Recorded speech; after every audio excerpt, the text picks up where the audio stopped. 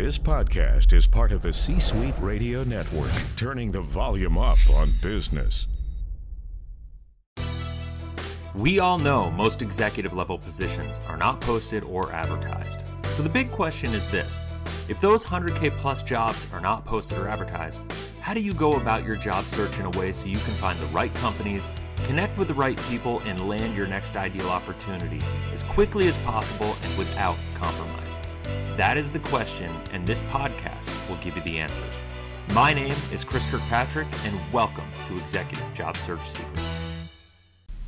Hey, it's Chris Kirkpatrick with the Executive Job Search Secrets podcast, and for this episode, it's going to be a little bit different. You probably can hear the audio is a little bit different because I'm actually not in my studio right now. I'm on a road trip, and when I travel, as you can probably imagine, I listen to a lot of podcasts myself. I listen to a lot of YouTube videos, and I'm always trying to just kind of push myself forward. I'm one of those people who is not huge on watching TV. I'm a big believer that if I have downtime, I want to spend that time reading, learning, growing, watching YouTube, listening to podcasts, a lot of TED Talks, stuff of that nature.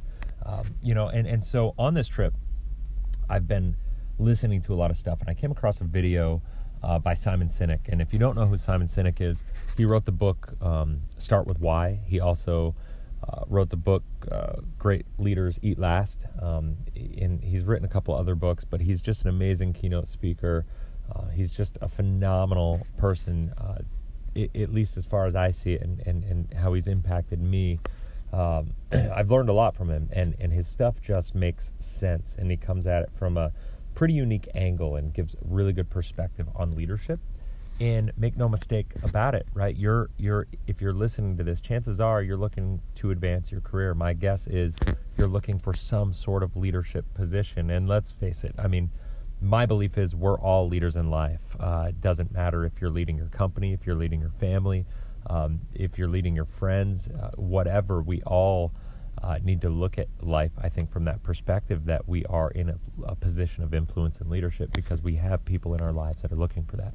So kind of getting on track here, there's some things I picked up today that really, I'm very much a process kind of system-oriented mindseted person, and there's some things I picked up, and I was pulling over constantly, taking notes and just jotting things down that I was like, oh, that makes sense. I got to share that with people. Oh my gosh, that you can apply that to the job search world and like the mindset, because it's funny, there are all these leadership gurus, let's call them, out there. There are all these people who think of what to do from a leadership perspective in the context of how to grow a business, how to lead your team, how to be a better manager, how to do all these different things, how to be a better CEO. But not many people are coming at it from the perspective of how to go about your job search, right? And so I wanted to put together, and what I did basically is I got these 4 things. So let's call them 4 rules for sparking success in your job search, right? So first things first is rule number 1 to spark your job search that I heard, that I took down for notes, is go after what you want, right? It's such a mindset thing. There's so many people in this world that see what they want, right? Like when I look at successful people, it's kind of that glass half full, glass half empty kind of mindset, right? Do you see the glass as half full or half empty?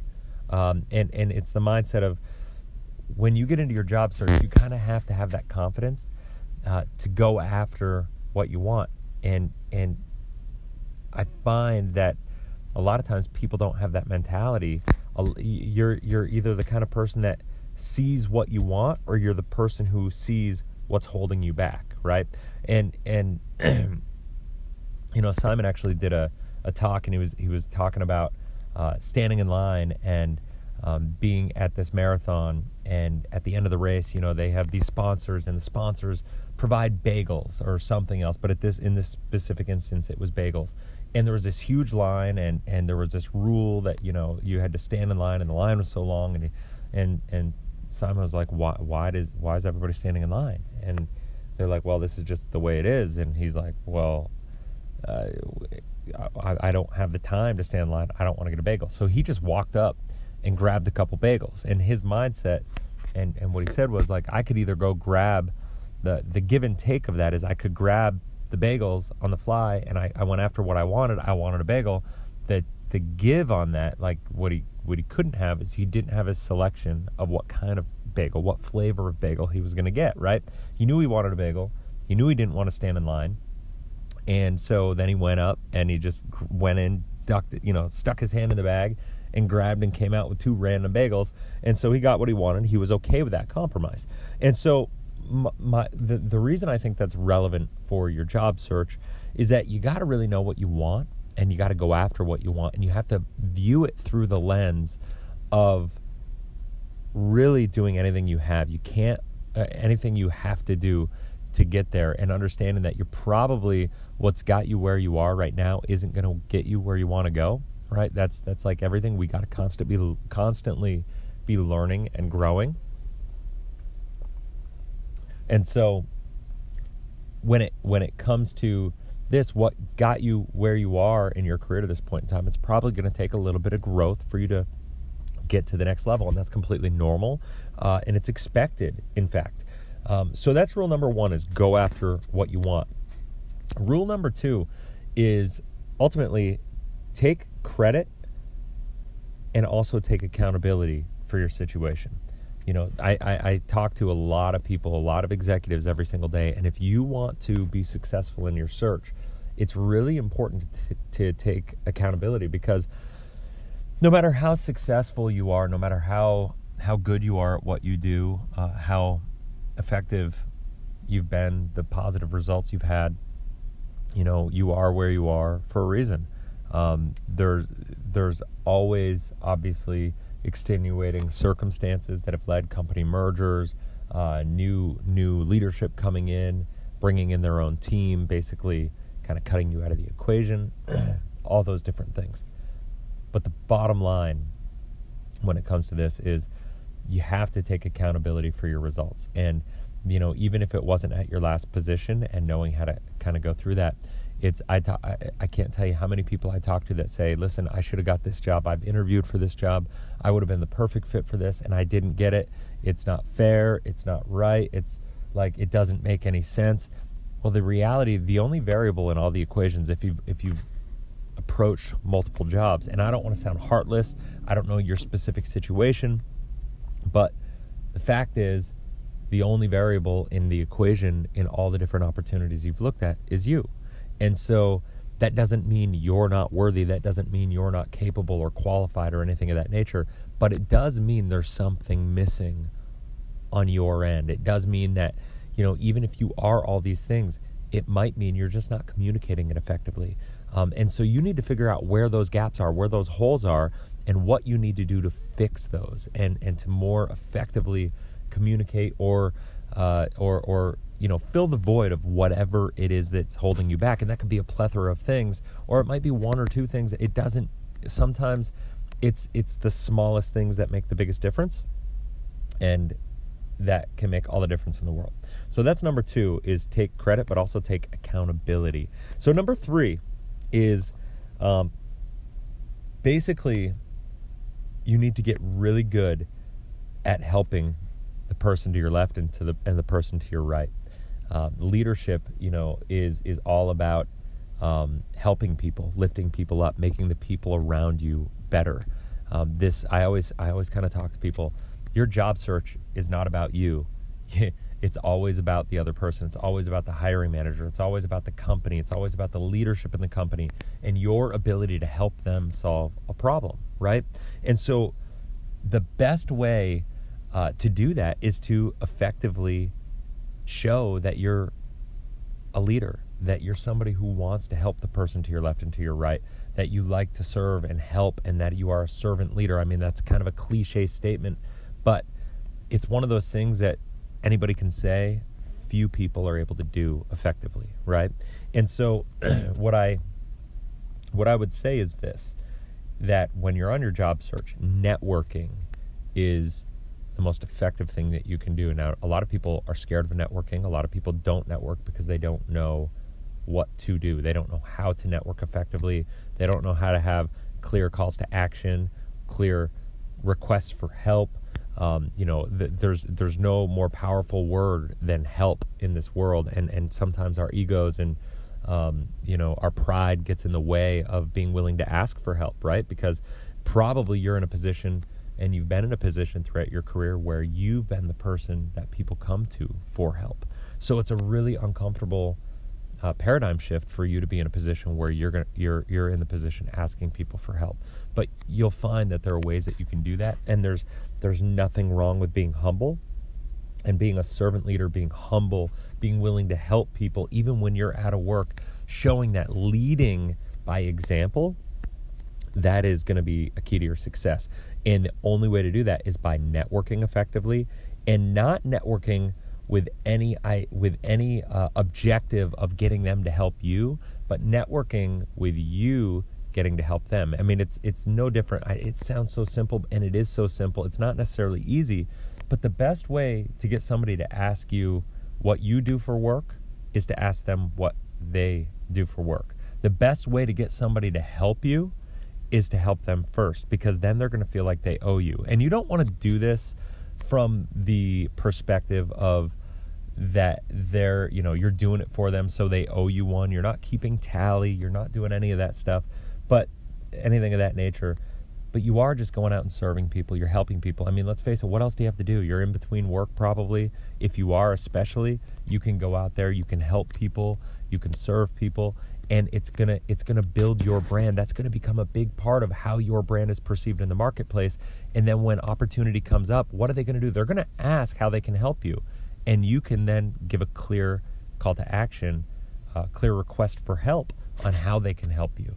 But it's so much more effective for you to help them first, because now you've built trust with them. You've shown them that you're somebody that doesn't just say, I'm a servant leader. You've proved it, right? You've done it. You've led by example. So they don't have to ask you about that. You don't have to make that statement and sound self-grandiose, right? It is what it is. It speaks for itself.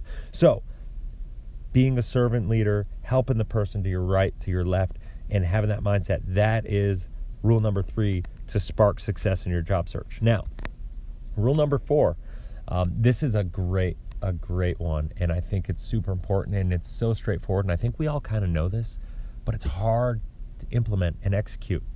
And I can tell you honestly that I'm not always the best at this, and I don't know anybody that is the best at this all the time, but I think it's key for us to all consciously focus on it, and that is always ask questions to seek clarity. And that on its own is one thing, but there's a lot of leaders around the world, and a lot of different countries have different opinions about who's the best leader or whatever, but kind of almost world-renowned, universally, Nelson Mandela is viewed as probably one of the most effective leaders in the history of mankind. And when asked about what made him such an amazing leader, he said that he learned it from his father when he was growing up. He noticed that when he would go to the leadership meetings, because his dad was a leader in his local kind of tribal council, he would notice a couple things. Number one is that they would always sit in a circle, and it would be a very community-based. And number two, that he noticed that his dad would always be the last one to speak. And that is super powerful, because I think always being the last one to speak gives you a lot more leverage and a lot more power. And when it comes to your job search, putting yourself in a position where you're always the last one to speak is going to give you a lot of leverage and effectiveness with how you're able to help other people and how you're able to identify problems for other people, other companies, and ultimately be able to provide solutions to set yourself apart from the pack, right? Now, what does that mean? Now, of course, you can ask questions, but when I say always be the last to speak, I'm talking about always be the last to give your opinion, always be the last to offer a solution. If you want to ask qualifying questions, seek clarity, figure out what the problems are, you'll find, and I think you probably already know this, it's just a matter of intentionally implementing this in your job search framework, is that if you're going out there selling yourself and pitching yourself and trying to say, this is what I can do for you. These are the problems that I think you have. This is how I can help you solve those problems. Now it sounds like a sales pitch. People don't trust it as much. I mean, you may get lucky. You may really find somebody that has a need and it may work. So don't misinterpret that. But think about it this way. Think about the flipping on the other side. If you went to everybody and you just said, hey, this is who I am. This is, I'd love to connect with you. I do something similar.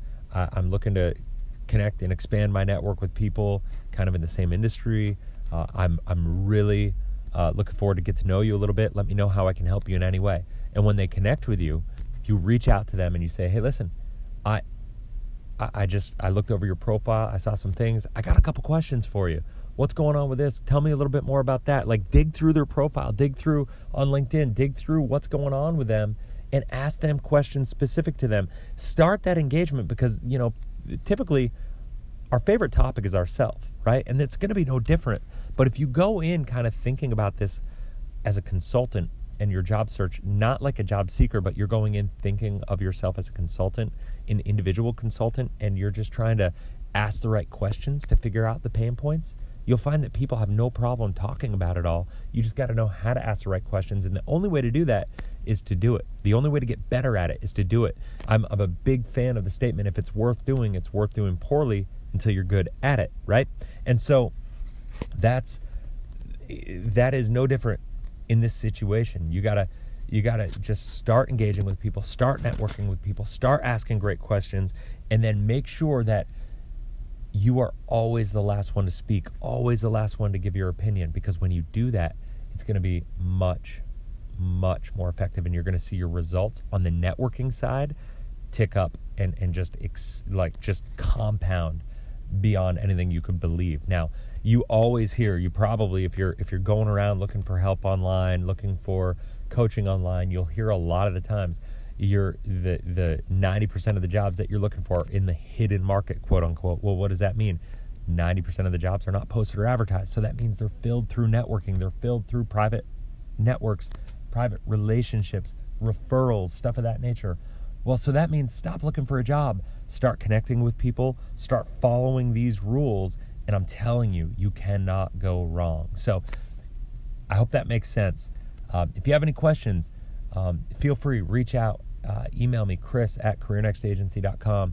I'd love to help you with any questions you have. Have any questions or comments or requests for specific topics on a podcast? Once again, I'd love to help. And if anything else, I'm here.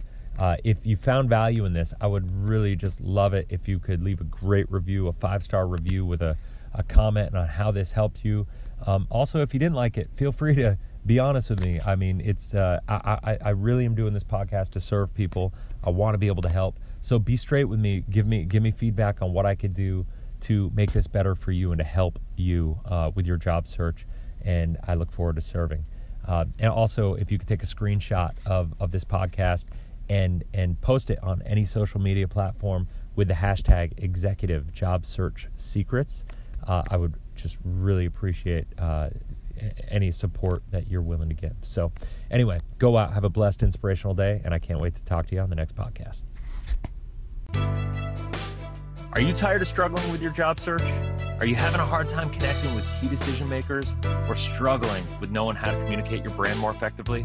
Or maybe there's something else holding you back. Either way, our team is here to help and would love to give you a free 30-minute consult to hear about what you're doing, what you're looking for, and give you some advice on how to get there more effectively.